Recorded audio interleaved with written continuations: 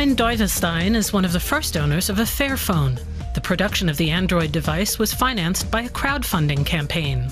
The Dutch startup had originally planned to make 5,000 smartphones, but within a few weeks, demand had surged to more than 25,000. The device cost €325. I ordered the Fairphone because I decide very wisely what I buy. These glasses are made of bamboo and recycled plastics, and the clothes are biological cotton, and even the power in my house is from a windmill. Most companies manufacturing electronic devices are not too concerned with sustainability. They claim supply chains are too complicated and there's not enough demand. Fairphone founder Bas van Abbe set out to prove them wrong. His original aim was to raise awareness of the terrible working conditions in Congolese mines. We didn't start as a company. 3 years ago we were a campaign and raising awareness around conflict minerals. And then we decided to make a phone. Smartphone components are made from gold, tantalum, copper, and tin.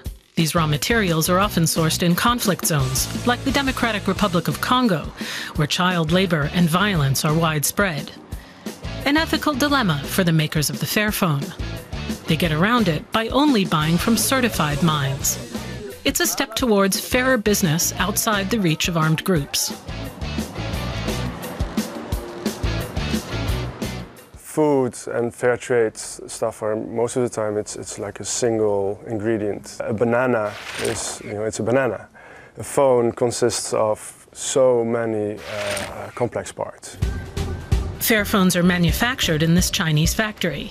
The Dutch company has campaigned for better working conditions there. €4 from every phone sold go into a worker welfare fund. Susanne Jordan is another leading figure in the sustainability movement. She's developed the Fair Mouse. Today, she's visiting one of her suppliers near Berlin. It manufactures tiny resistors used to make a computer mouse. 2/3 of the components she uses are made in Germany. Researching the supply chain is complicated. A computer mouse is made of 20 different parts, but there are some 200 companies involved in the process. You really have to visit every company or have them visited to know what goes on there, how things are done. The visits are also good for finding out about the components and materials being produced. The 36-year-old documents her findings on her website. So far, she's sold 3,000 fair trade computer mouses. Fairphone also presents its customers with a step-by-step breakdown of its manufacturing process. It even publishes all of its costs online. Tech journalist Christian Wölbert thinks it's a good example for the industry. I think the way this young company works is wonderful because it's absolutely transparent, much more so than all the other companies in the electronics industry. But sales of both the Fairphone and the Fair Mouse are still too small to make a significant difference.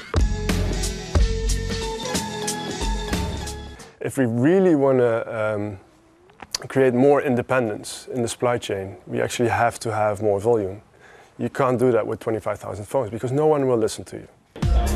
Fairphone is hoping to attract investors to allow it to produce more devices, but maintaining its independence is still a top priority.